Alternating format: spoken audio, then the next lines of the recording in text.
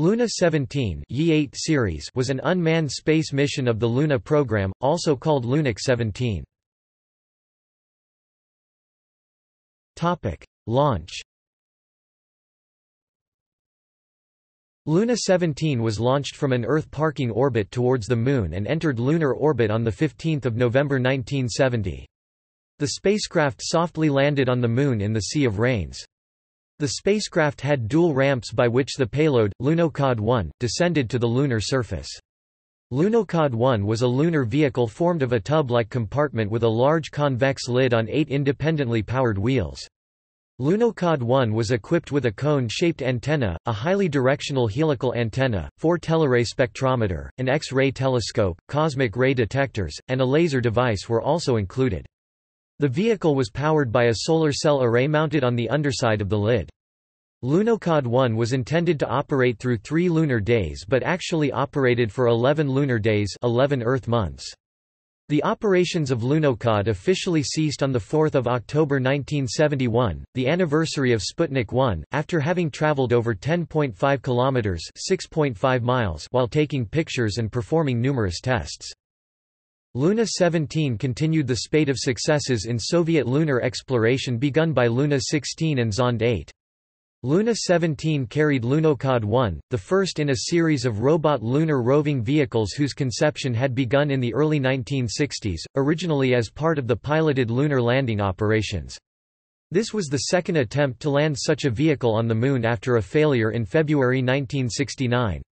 The descent stage was equipped with 2 landing ramps for the ascent stage, that is, the rover, to disembark onto the Moon's surface. The 756 kg (1,666 pound 11 ounce) rover stood about 1.35 meters (4 feet 5 inches) high and was 2.15 meters (7 feet 1 inch) across. Each of its 8 wheels could be controlled independently for 2 forward and 2 reverse speeds. Its top speed was about 100 meters per hour (0.062 miles per hour), with commands issued by a 5-man team of drivers on Earth who had to deal with the 5-second delay.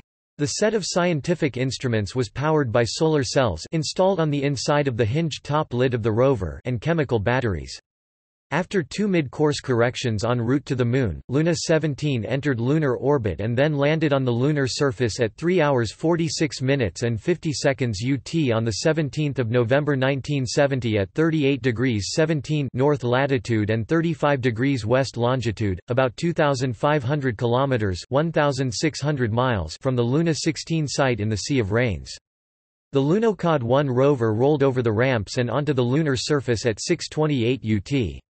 During its 322 Earth days of operation, the rover traveled 10.54 kilometers (7 miles) and returned more than 20,000 TV images and 206 high-resolution panoramas.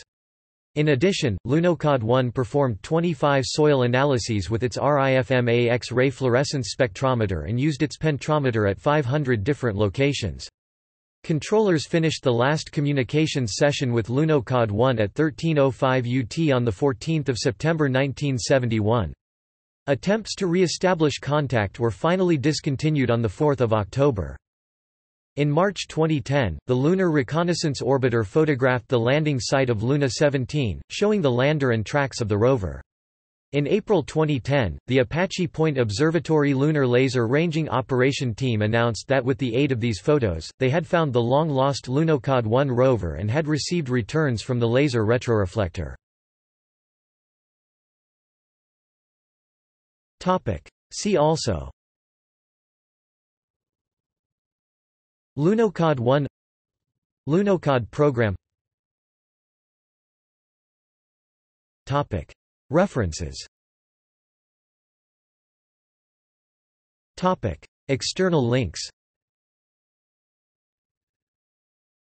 Zarya, Luna 17 chronology.